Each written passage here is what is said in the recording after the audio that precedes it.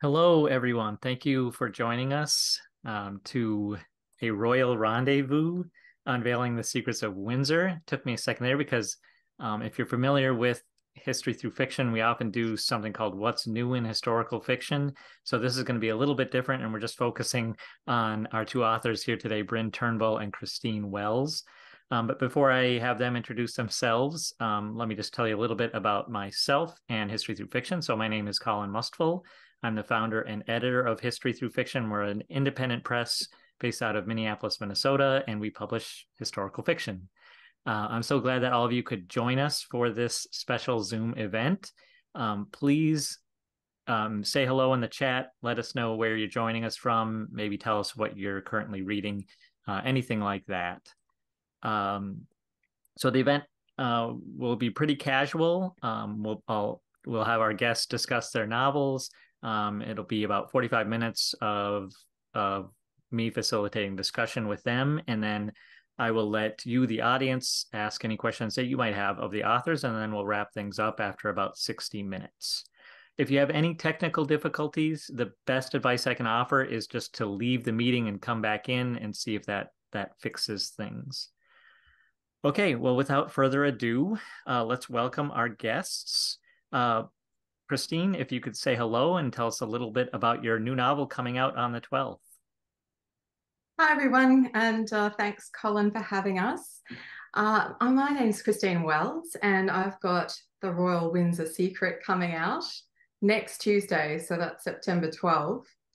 And it is first of all, I'm from Australia, as you might be able to tell from the accent. So it's 7 a.m. tomorrow here for all you North Americans.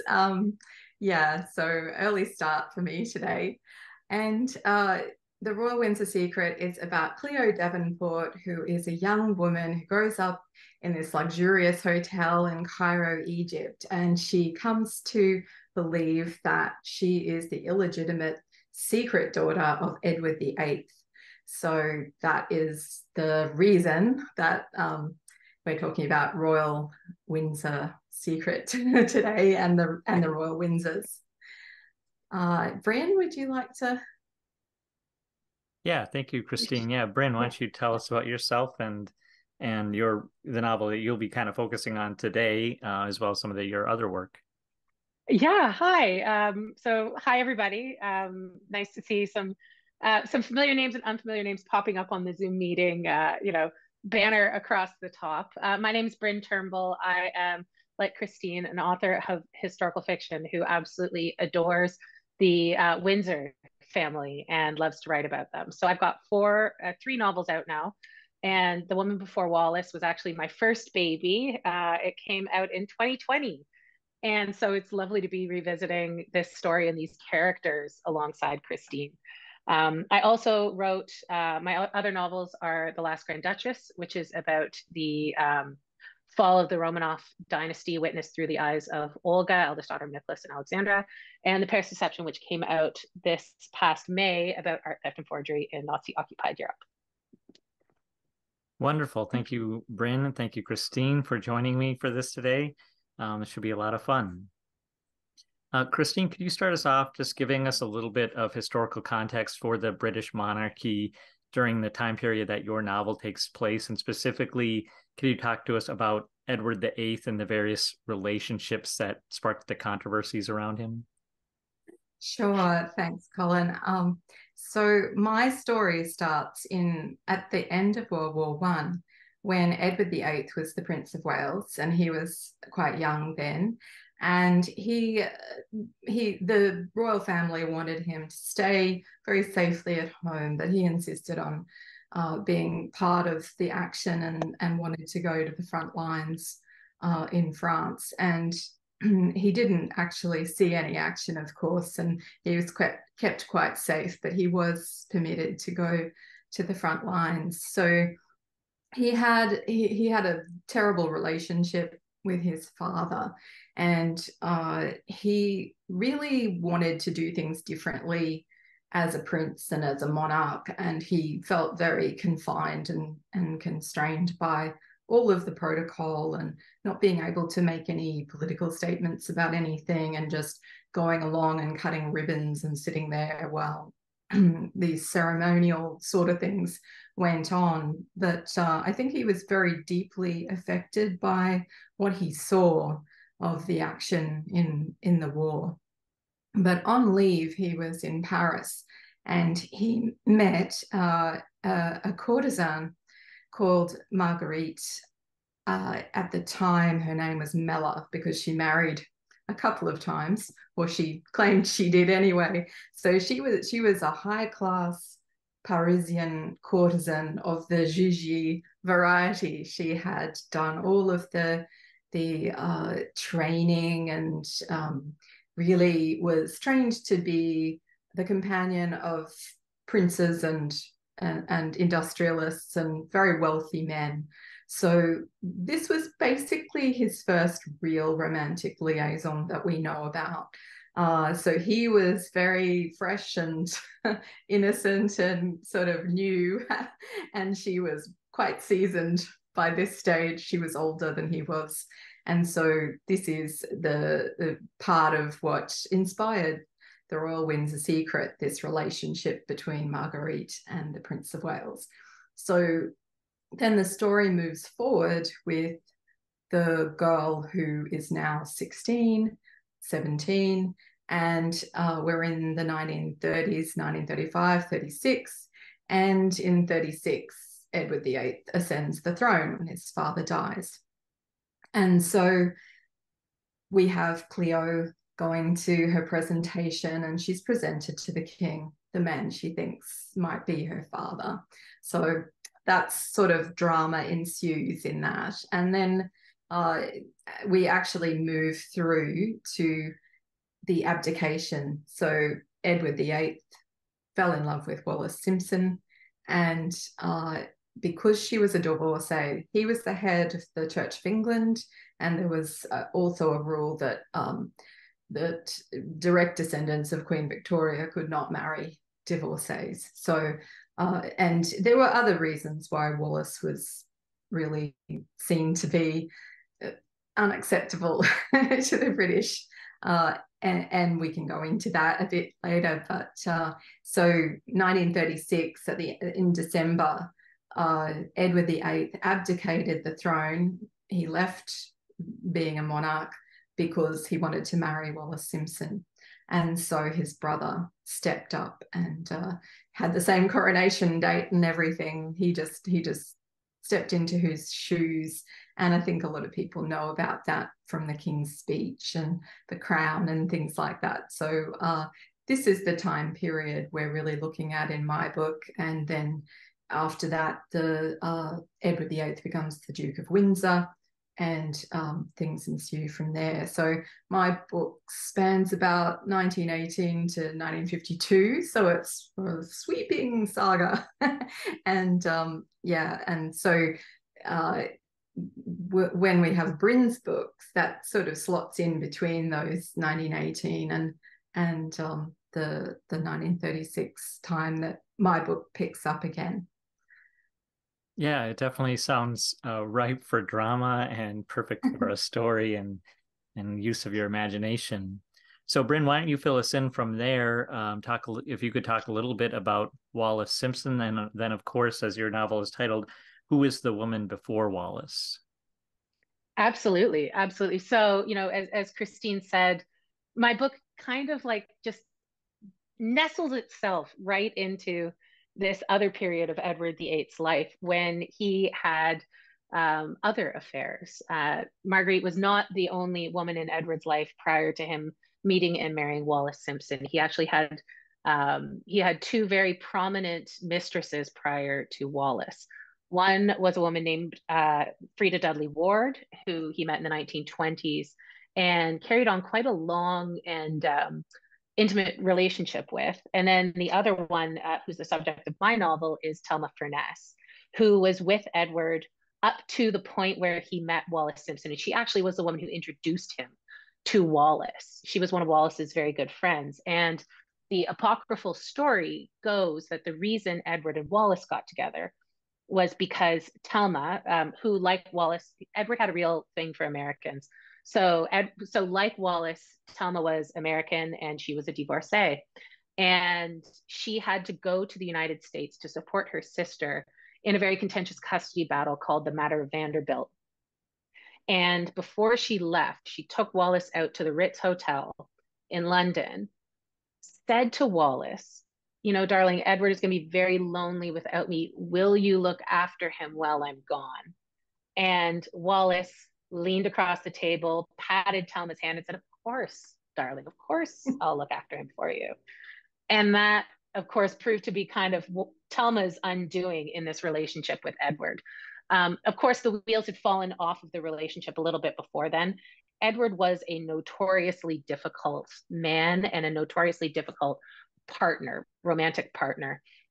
He was very clingy, very needy.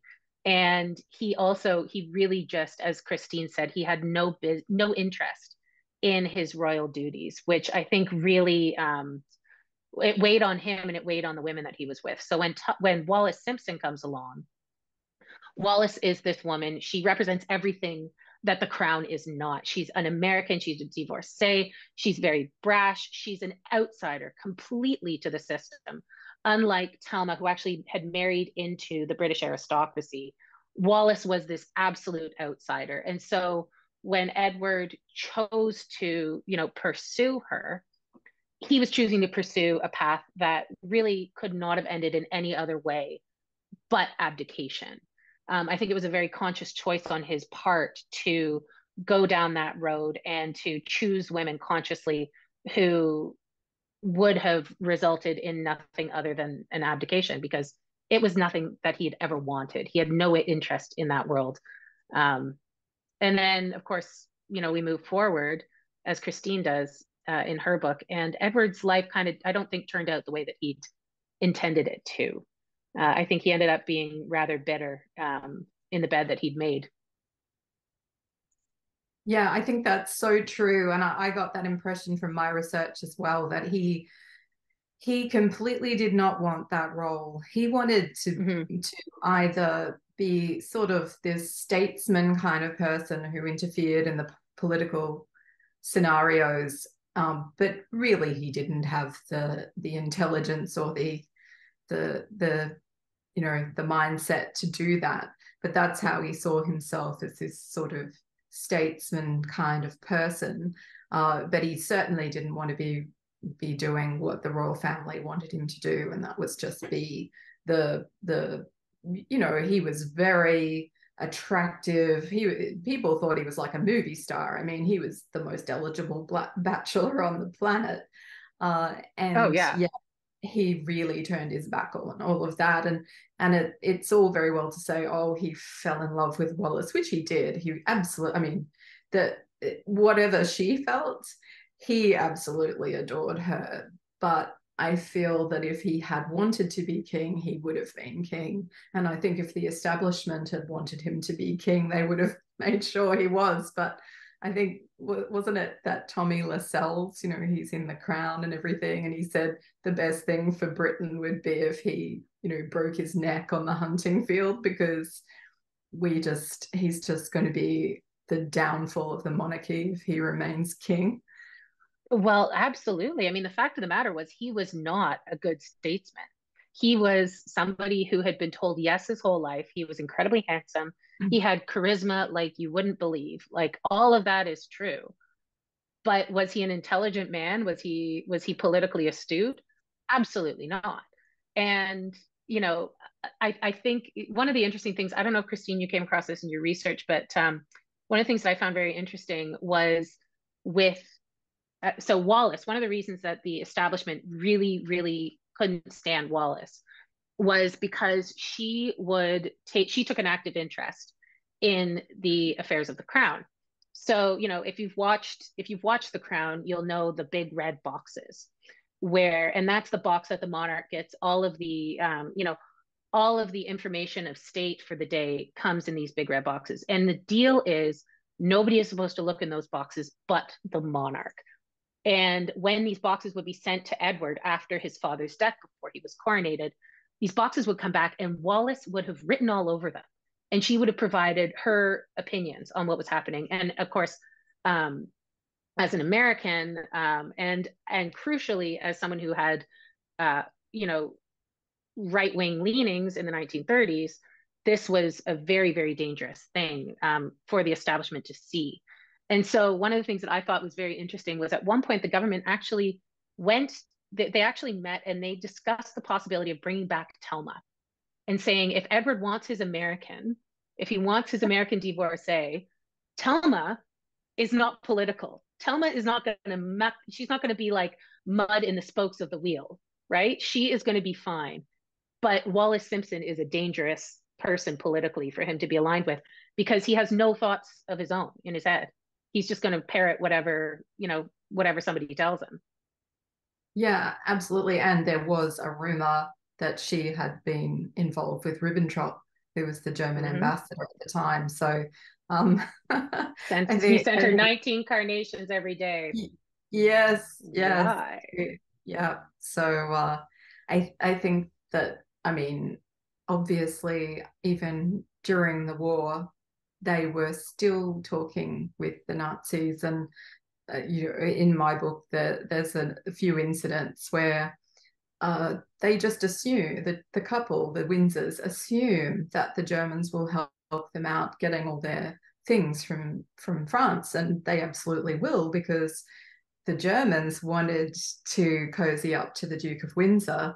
Hitler had this plan that he quite liked Britain, and he wanted to sort of, I imagine it would have been an occupation, but he didn't want to invade Britain. He wanted them to throw in their lot with him, and he would have turned on them eventually, no doubt. But I think Edward, David, it's so hard in my book because he's three different people throughout this, and he's got two Christian names, so you never quite know how to refer to him. But let's call him Edward VIII, or the Duke of Windsor by this time. Hitler saw him as a puppet king. So this was really attractive to him, to be brought back as a king in Britain, and Wallis would be his queen. And I mean, it's not exactly substantiated, I think, but it's fairly, that's a fairly good case that I saw that said he actually said to the Nazis, I'm going to the Bahamas, but I'll be ready at any moment to, step in if I'm needed. And what did that mean? Jeez. Yeah. Well, you think about those quirks of history, right? Like it was such a momentous thing at the time for him to abdicate. Like it almost broke the monarchy. It was the biggest, most historic event that could ever possibly happen. And we look at it now and we think, well, thank God it did, because Britain ended up with the king that it needed during the war. And Edward would not have been that king. I have very little doubt that he would not have pulled Britain together in the way that his brother George did. No, well, he was reported to have even said that the Germans should bomb the heck out of Britain so that they'd surrender quickly and there wouldn't be a big war. And I think that stemmed not so much from being a traitor as having seen the carnage of World War I and not wanting that to be revisited. And he'd also been quite well acquainted with the might of Germany at that time, because Germany had been rearming while Britain was still, they had World War I tanks, or, their equipment was completely outdated. They were completely unprepared for World War II. And so I think he thought that the Germans would win anyway. Why not sue for peace? Exactly. You two have been going on a lot about the history, and of course about Edward VIII, and it's very fascinating, and it's wonderful to hear you two, the expertise you have in that history. But you do write historical fiction, so let me steer the conversation toward the fiction elements of your novels for just a little bit. Christine, you have created a character in Cleo Davenport. Can you tell us who she represents and why you decided to do that? I wanted to write about somebody who was possibly a child of this liaison between Edward VIII and Marguerite. Marguerite was not a good character as a protagonist because she's not a very likable character. So she does have a point of view, but she's the wicked woman of the piece, and so Cleo is completely made up. She's not, but there are elements of real people in her. So, for example, Cleo is in Cairo during World War II, and so there's a wonderful memoir by Hermione Ranfurly, the Countess, I think she was, and it's called To War with Whitaker. And so there's a lot of Hermione in Cleo's adventures during World War II, and just it was amazing to see that even though there was a serious business of war going on, people are always going to find a way to enjoy themselves in between. And Cairo was a place where people would, go to work during the day and maybe take the afternoon off to play polo or and go to balls at night. So that was a really fascinating juxtaposition. And then because Cleo also, her burning ambition is to be a jewelry designer. And there is a French designer called Suzanne Belperron who got frustrated working for another firm because they wouldn't let her sign her work. And she eventually set up business on her own with the help of a Jewish businessman. And it's quite a poignant story because, of course, when the Nazis occupied France, any Jewish person who had a business had to surrender it. So she took over the business on her own, but at the end of the war, she gave it back to the family because, unlike Chanel, who completely took advantage of the and got her perfume rights back by dobbing in those Jewish men who had bought the rights to manufacture her perfume. Suzanne Belperron did the right thing, and so she inspired Cleo as well as one of the few women in that industry. It's a completely male-dominated industry at this stage of history, and probably still is, I'd say. And Bryn, your novel focuses on Thelma Morgan, who you've talked about a little bit already. Can you go a little bit more in depth about who she was and what her background was and how she ended up in the British aristocracy? Absolutely. Before I do that, I do have to say, Christine, you'd posted about To War with Whitaker, the memoir, and Hermione's memoir, and I bought it that day. So it's sitting at home. I'm up in my cottage right now, but it's sitting at home, like waiting for me. And I cannot wait to dive in because it just sounds like the greatest memoir ever. So I'm very excited to read it. You'll love it. You will love it. She's charming. She's just delightful. Oh, I have very little doubt. I'm going to do anything other than love it. Yeah, it's going to be amazing. So anyway, so my book is about Thelma Furness. So Thelma was, she was this American socialite. I kind of looked at her as like an early Kardashian almost. She was famous for being famous, and she was famous for being pretty. That's kind of what she was at the time. And she had a twin sister named Gloria who ended up marrying into the mighty Vanderbilt family. She married one of the sons, Reginald Vanderbilt, and her daughter, little Gloria, actually became Gloria the fashion designer, artist, philanthropist that we know, who very famously designed jeans and is Anderson Cooper's mother. So that's all on one side of Thelma's family tree. But Thelma in the 1920s, she went to a party that was thrown by her sister and Reggie, where she met Marmaduke Furness, who was the wealthiest man in Britain at the time. He was a viscount, he was a shipping industrialist, and he had just absolute zonks of money. And she married him. It was, I would say, at the beginning a love match, but Thelma didn't realize that love in the higher echelons of upper class British society actually involves sleeping around a little bit. So she goes into this as this American, more middle class, upper middle class woman. She kind of ends up in this fish out of water scenario where her husband is having affairs on her, and she's kind of expected to just go along with it. And she doesn't particularly want to do that. That's not what she's, that's not of interest to her until she meets Edward VIII, at a county fair. And she embarks on this 4-year relationship with him. And so Thelma was involved with him from 1929 to 1934.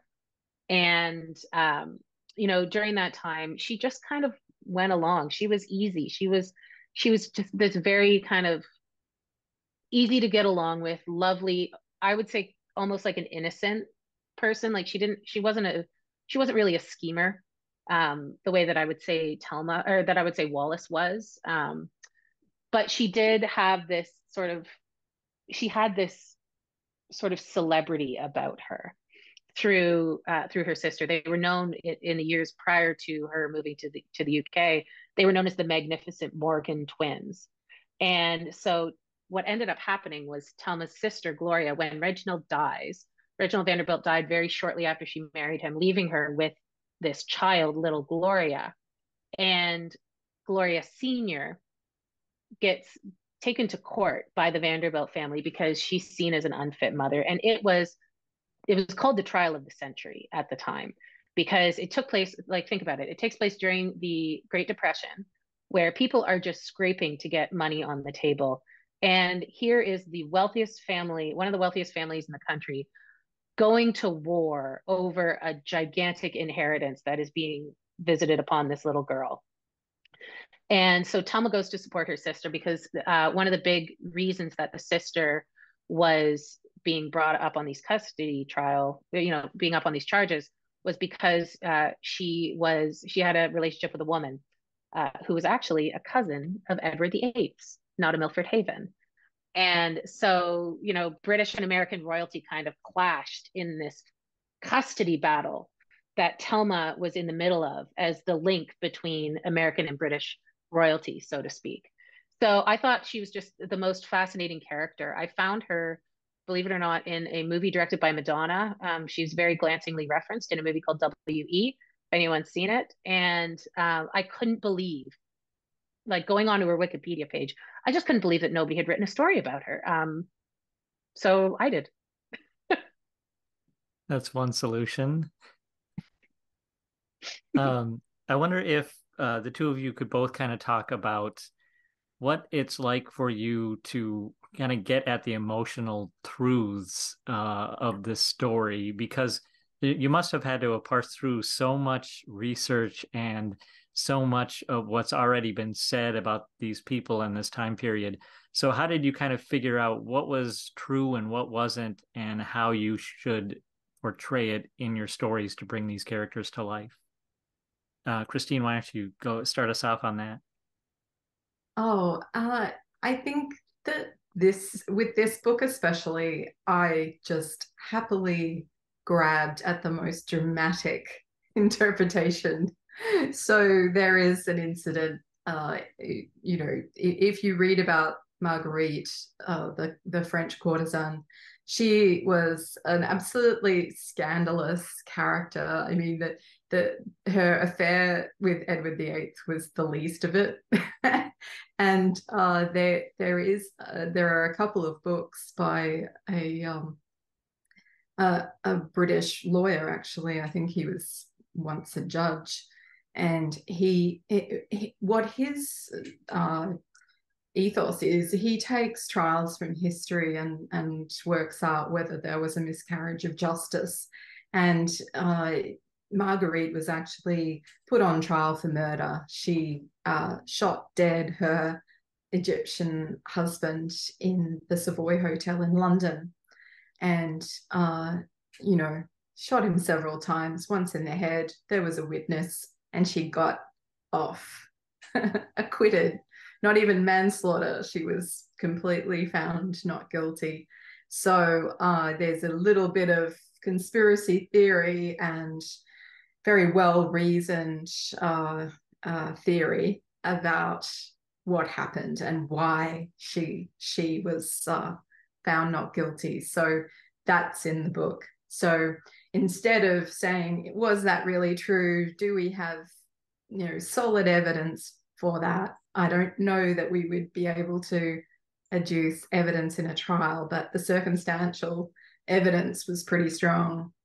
So I was happy to run with that theory and dramatize it in my book. But if you ask me hand on heart, did that actually happen? I probably would have to say there's not enough evidence to really prove it. So I'm a former lawyer, so I really enjoyed that analysis that Andrew Rose did about that trial. So I think the answer to your question is where I do deviate or where I have taken the more dramatic view, I always say so in the author's note, and I say what I've fictionalized and what I haven't. As far as the emotional through line goes, I think when you're reading and you, especially with direct quotations, and there's so much about Edward VIII that's been written and dramatized and everything, I think you just get a sense of what you think that character would be like. And as Bryn said, he was completely almost sycophantic in a way to his mistresses, even though there was a core to him that was still, I'm the one who makes decisions here. I have him, he's quite a fawning kind of character in my book towards Wallis, and so that's how I saw him. So, I guess interpretations differ and there's no one correct one, but that's how I portrayed him. So, yeah, I think you just get a sense. And then for me, writing's almost like acting. I just sort of feel the characters as I'm writing, and that's how they come out. So it's a little bit of alchemy as well as a logical conclusion. And Bryn, how about you? And how did you parse through the research and bring your characters to life? So I mentioned earlier, this is my first novel. And when I started writing it, I was like, it's going to be true to fact. If it rained on the day, it's going to rain on the day in my book. And these are the people who are going to be the da, da, da, da. Sweet little innocent lamb that I was. Because you get to the point where you're like, I need to be telling a story. And that's at the heart of what I'm doing. I'm not writing a nonfiction book. I'm not writing biography. I'm writing a story. And so at certain points, you have to kind of let the story take over. And you have to let the story breathe life between those facts. So I will say, like in this book, the research that I did was a lot, and it stayed true to fact. I would say 85% of the book is true to fact. So if Thelma's at a party, she was actually at that party. The people that she speaks to were actually there. But the great fun and the great artistry that we're able to do as historical fiction authors is we're able to kind of ascribe motive to our characters, and we're able to kind of give them that inner monologue that is missing from that historical record. So if the historical record says Thelma was in this room, she walks into the party with Marmaduke Furness, she leaves it 3 hours later with Edward, we don't necessarily know what happened in those 3 hours. And that's where our playground is, because we know that they have to get from point A to point B, but how they're going to do it is up to us. And, with these characters, Edward and Wallis Simpson are one of the most written about couples in history. We know everything about them. We have their letters, we have recordings, we have newspaper articles. And I was really lucky because Thelma actually wrote a memoir. She wrote a joint autobiography with her sister Gloria. So I was able to kind of use all of those sources and pull them together to kind of get to the heart of these characters in a way that I really hope came across as authentic. One of the things I always say is that if my characters were to walk through my front door, if the historical person were to walk through the front door, I would want them to recognize themselves in my portrayal of who they are. They may not have to agree with absolutely everything, but I would want them to be able to say, yeah, you know what, it was honest. Mainly because I don't want to get haunted. So I think that's a Wallis good. Simpson's going to be coming for me, I think. She's going to be sitting in your living room with a cigarette in her lacquered hands going, we have a bone to pick with you. I'd be very scared. Well, I can only speak for myself, but one thing that occurred to me is someone who has no connection to the aristocracy or to vast wealth. How challenging was it for either of you to kind of put yourself in the shoes of these extremely wealthy, extremely powerful people, and then be able to put it onto the page in a way that puts readers in a situation that I'm guessing you haven't been in before? Christine, what do you think on that? Oh, I don't. I mean, I guess I've written about wealthy people quite a lot over the course of my career, and I suppose there's a bit of aspiration in there in some respects. I think I found it very, very difficult to understand the level of material interest that, and just the sheer greed of Wallis Simpson and even Edward VIII, because the things that they reportedly did to get the money that they spent on all of these amazing jewels. I mean, jewelry is a real theme of this book, and Wallis Simpson had one of the most famous and significant collections of jewelry. I mean, she was a real style icon. And so writing about people who were more concerned about their material goods arriving safely than they were about the people who were being bombed, and things happening all over Europe, just boggles the mind. So yeah, it was difficult because you try to write every character with empathy and compassion, and I couldn't. It was very difficult to find any empathy for that attitude. It was just, yeah, it was quite beyond my belief, and just on the other side, being the sort of person who could buy jewelry worth $50,000 or what have you. I just, yeah, my mind boggles. I have a friend who has a Cartier Panther bracelet, so yeah, that's about as close as I get. My dream piece of jewelry. It's just, yeah, absolutely gorgeous. The artistry in getting that panther to look so lifelike. One of the designer who was really famous for those pieces is in the book too. So yeah. Christine, isn't there a story about a teal bathing suit? Just on Yeah. the subject of getting material goods out of war-torn Europe. Yeah. Yes, Wallis and Edward had to flee France, and they drove into Spain and then to Portugal.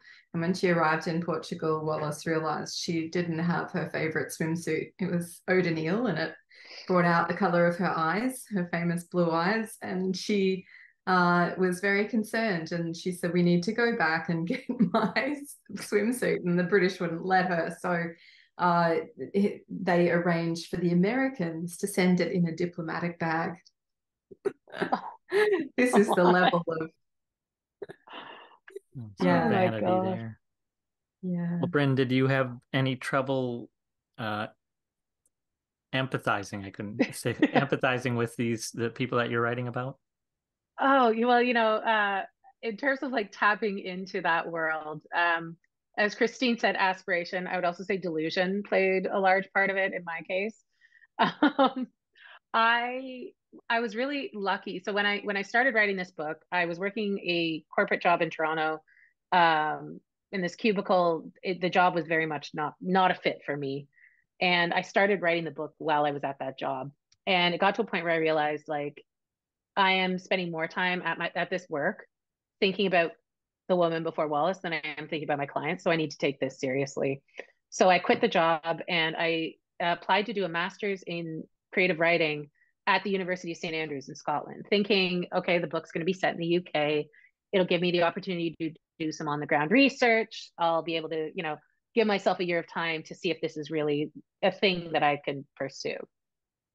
So I go to Scotland and I join this university, and I kind of didn't realize at the time, I knew that St. Andrews was a very, ancient and highfalutin kind of university, but I didn't realize just the level of wealth that the students had there. Like, I'm coming into this, I'm this little middle class Canadian, and I'm hanging out with people who are complaining because the calf on their polo boot has gotten a bit tight. And so they're going to have to take it to their personal cobbler to have that taken out. At one point, I was invited to a party where instead of playing beer pong with, Molson Canadian, like I would, they were playing with Dom Perignon. Like, this is the level of just wealth that these students had. And I just was kind of gobsmacked by it.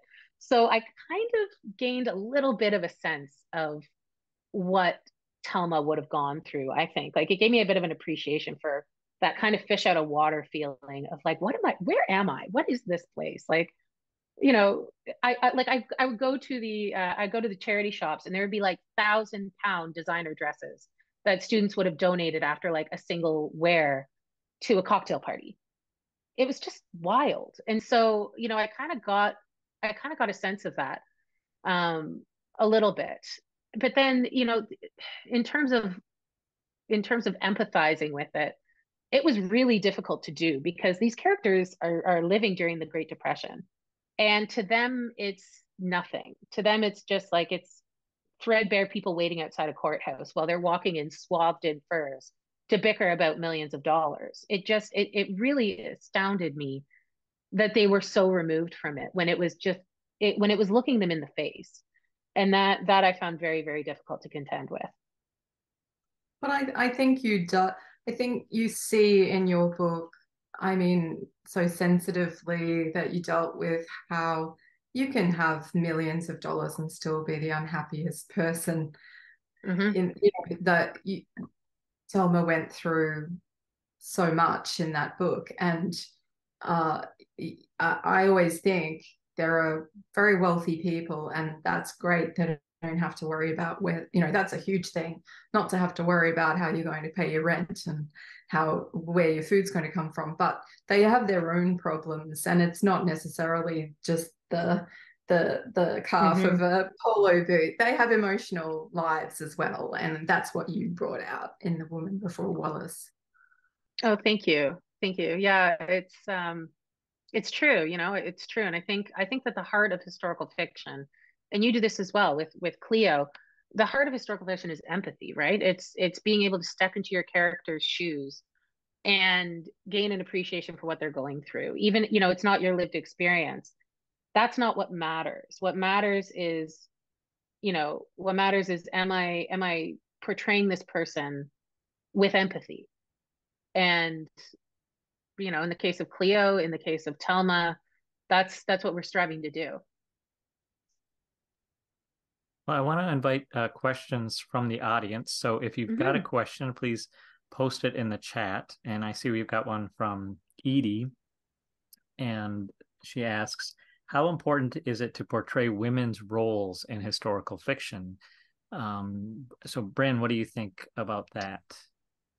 Yeah. So, I think one of the reasons that women gravitate towards historical fiction and women's stories are told so often in historical fiction is because for the vast majority of recorded history, particularly in the Western world, history has been written by the victors, and the victors have been men. And as a result, women's stories are often lost in those official records of what happened and what was important, because women are not the ones writing it. So I think historical fiction, we have a very we have a role to play in bringing these women and bringing their stories back to light and introducing them to new audiences, because their stories are important and they matter. And, writing about these women with the empathy and with the, the due diligence that they deserve, I think is it's a task that I certainly don't take lightly. Christine, Christine, what do you think? what are your thoughts? Yeah, I completely agree. And also, I think there are a lot of women who are lost to history who, we see certain eras that women were a certain way, and we think that because perhaps there's a television series that have shown women in the kitchen and women doing the domestic things, say in the 1950s and things like that. Whereas from my research, I see all these amazing women who were beyond anything that you would see in the cliches of that era. They just had such a modern mindset. They thought they could do anything, and bringing those kinds of women to the fore has really been my focus as well, because Cleo just never entertains the notion that just because she's a woman, she can't do something. She was lucky enough to be brought up by a very intelligent woman who was an archaeologist. So obviously she had that advantage. But there have been many women trailblazers in history. So often, though, unfortunately, because of how they're viewed, a lot of the time they're viewed as not very likable. So you have to kind of delve a little bit to see, well, is that just the view of the patriarchy at the time, or or did they have to be quite strident and prickly and so forth to get what they wanted? And I know a lot of people have read Lessons in Chemistry and loved it, and I think Elizabeth Stott is one of those characters where she was so brilliant. She just didn't entertain the fact that some people thought she shouldn't be able to do things because she's a woman. And I think there are plenty of women like that throughout history who we just never hear from. So that Bryn actually gave the answer I would have given, is that we need to fill these gaps in the historical record. And we can, because there's often I'm so jealous that you had a memoir or autobiography from Thelma, because so often, as in Sisters of the Resistance, I wrote about Catherine Dior. There was so little on record about her experience, partly because she never spoke about it. She lived and she was such a remarkable woman. Yeah, she was such a remarkable woman, and all everybody talks about is Christian and not Christine. Yes, that's true. And I think she didn't really she seemed to be the sort of person who did not want to be in the spotlight.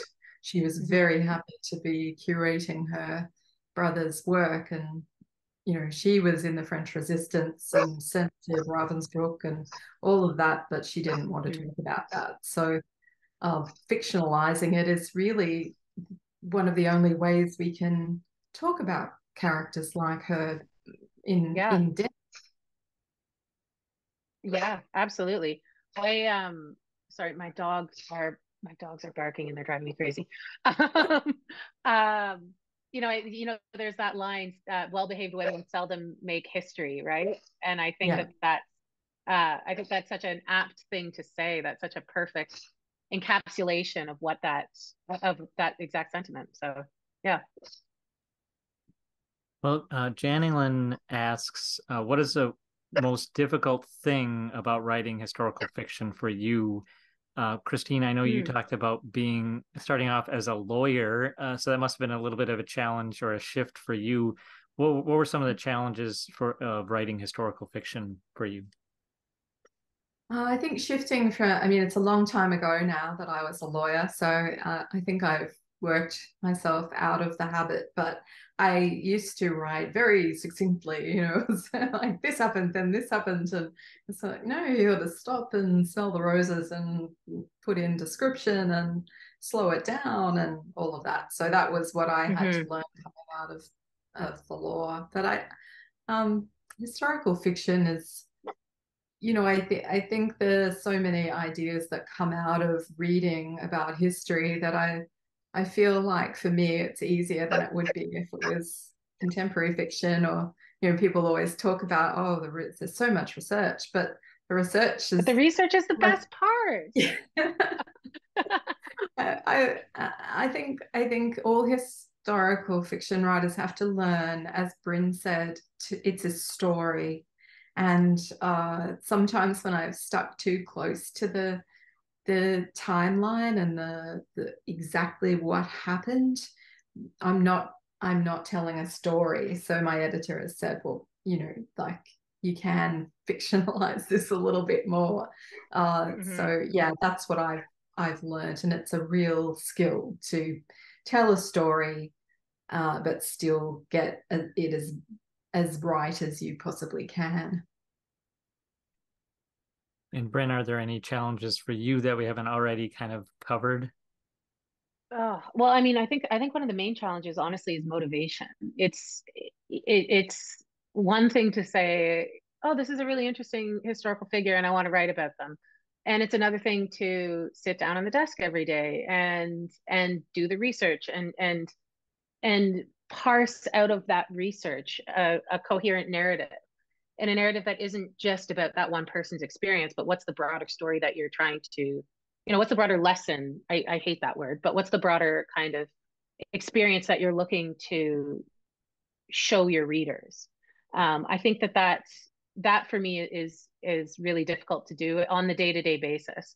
But you do have to just kind of keep putting one foot in front of the other and forging ahead, and someday you look down at your word count and you think, oh gosh, this is a book.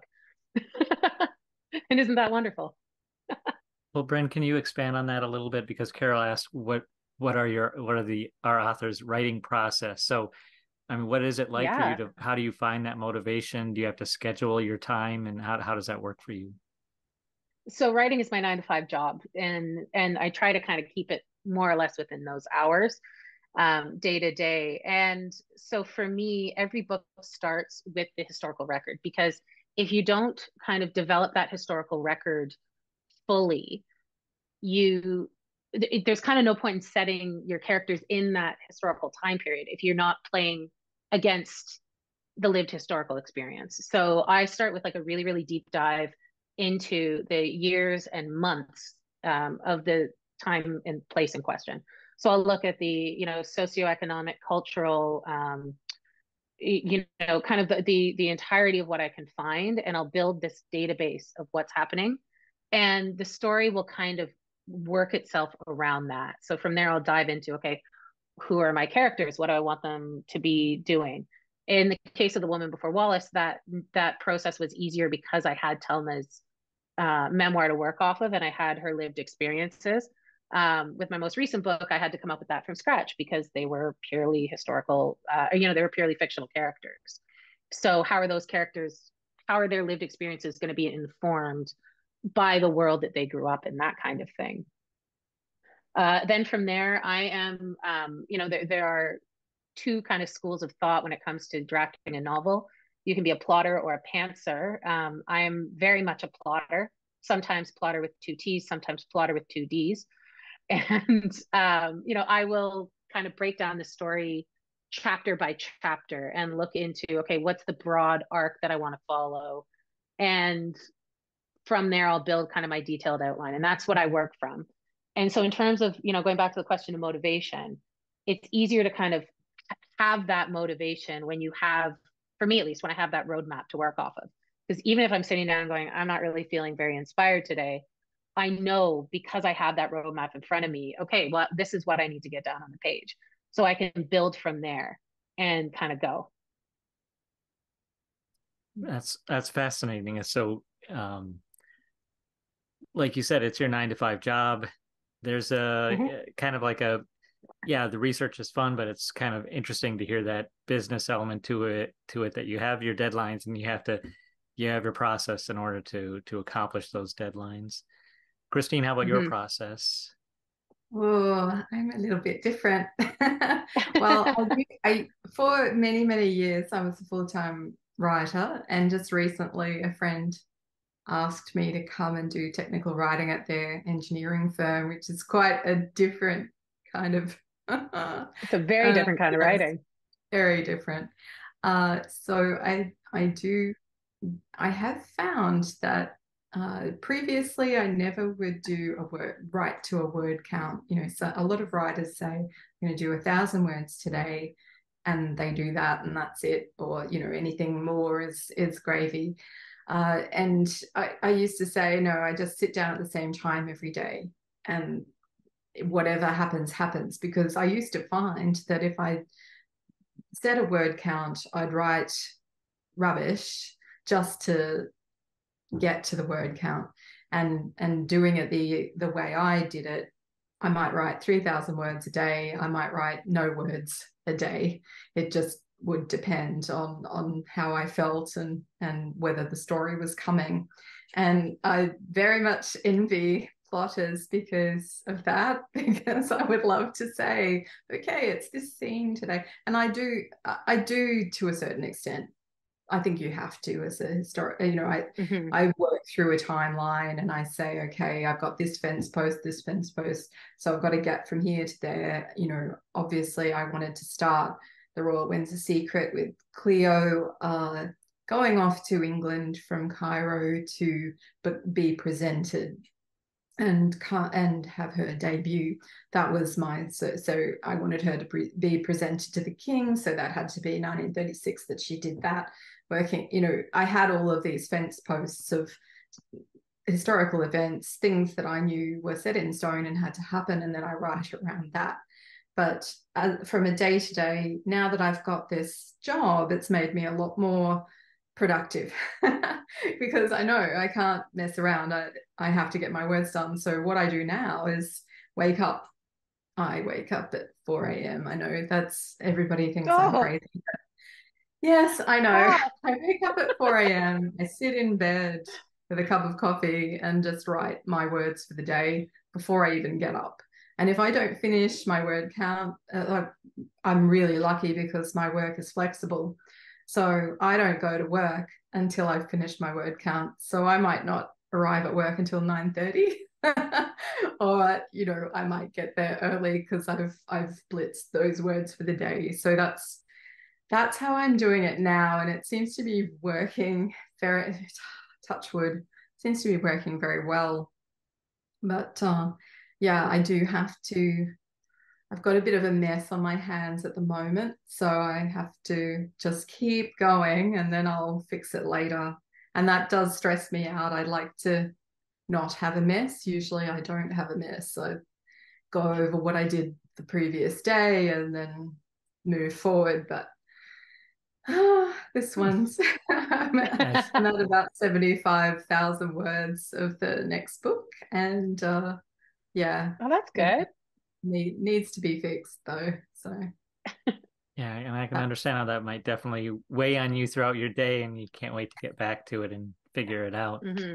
There's no wrong way, I'm sorry, go ahead. Yeah, I think that's part of the good thing about having to do this other job, that it's so boring. It's just so boring. And I love the people. I love the firm, and that's why I'm staying, and the money. But it's really, really boring, writing CVs for engineers and learning about cut and covered tunnels and goodness knows what, cable stayed bridges. And so it's so nice to get back to the writing. And I think when you do make it a full-time job, it starts to feel like a job sometimes. You have to refresh your motivation and your love for that book. You have to be in love with your book, but sometimes it's really hard. Very much so. Very much so. I love though being able to use both sides of your brain that way though. Like having something that's completely separate from it. I feel like that kind of gives you a good mental kind of peace a little bit. I find whenever I'm like stuck, I have to do something that's completely not related whatsoever to the novel in order to get out of it. Sometimes it's exercise, sometimes it's a different project, sometimes honestly it's getting a manicure. The number of times where I've been getting a manicure and I've been like, that's how I'm going to deal with that. And then the poor nail technician has to sit there as I'm going like, okay, no, but like this is going to happen and then this can happen. Da, da, da, da. Anyway, I tip very well when that happens. Nice. Well, we're up on the end of the hour here. I do want to ask two quick questions before we go. But before I get to those, I want to thank everyone for participating, for coming. I want to thank our panelists, Bryn and Christine. This has been a wonderful conversation. It's been wonderful to hear you talk about the history and your process and all those things. I also want to thank those who did contribute financially, because this is a free event, but there was an option to donate some money, and that helps me to pay the bills, to keep the Zoom panel going. So I really appreciate those who were able to contribute that way. So to end, I want to ask two things. First, where can readers connect with you? Do you have a newsletter that they can subscribe to, or maybe on social media? Bryn, where can readers connect with you? Yeah, so I'm most active on Instagram at Bryn Turnbull Writes, also at Facebook, same handle, and then my website, brynturnbull.com. I am actually right now running a little giveaway for my newsletter subscribers. So if you subscribe before September 20th, you'll be entered to win a chance to win signed copies of The Paris Deception and Janie Chang's most recent release, The Porcelain Moon. So hop on over to brynturnbull.com if those books are of interest to you. Wonderful. And Christine, where can readers connect with you? I'm on Instagram at Christine Wells. Sorry, underscore. Yeah, but you'll find me. And my website's christine-wells.com. So you can join my newsletter via that. And I'm also on Facebook at Christine Wells Author. So yeah, and I just wanted to say thank you everybody for coming along. It's been a great discussion, and thank you to Colin as well. Yeah. Of course. Yes, thank you everybody, and Colin, and yeah, this has been so much fun.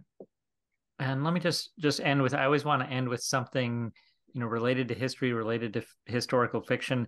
And so maybe if you could just briefly kind of summarize your answer here, but what lessons are there for us today in your novels? Because, obviously the British royal family is in the news a lot. There's no shortage of drama. I imagine a show like The Crown just gets more and more content all the time.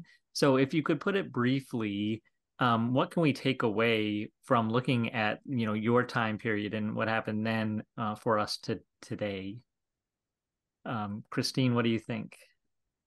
Oh, well, from the royal point of view, I think we need to, I think the lesson is that Queen Elizabeth II has been, that line, they've just been the most responsible royals of the family, and they show us a shining example of duty and selflessness in many ways, as opposed to Edward VIII. But I think what I'd like people to take away from the Royal Windsor Secret is that it's not about who your parents are. It's, the Brodie says it's not about where you've come from, it's where you're going. And that's the lesson that Cleo learns, and she learns to be independent and stand on her own 2 feet. Well said. Bryn, how about you? I like to say that the Woman Before Wallis is a love story, but it's not a royal romance. It's a book about the love between sisters, and that's the thing that's the lesson, and that's the thing that I really kind of love when people kind of connect to that aspect of the book. It's about sisters, and it's about it's about sisters standing up to authority and standing up to power. In a time and a place where women really weren't supposed to do that, and that I think is really quite admirable. I would also like to say, on the subject of the royal family, I agree with everything Christine said. I would also like to say they're the longest running soap opera in history, and that I think is what makes them so fascinating to historical fiction authors. Yeah. Well, thanks again to everyone, and Christine, congratulations on your new release, and have a wonderful. If you haven't read it, it's so good. Everyone have a wonderful evening, wonderful day, depending on where you are in the world, and thanks again so much. Thanks, Colin. Thanks, everybody. Bye, everybody. Thank you.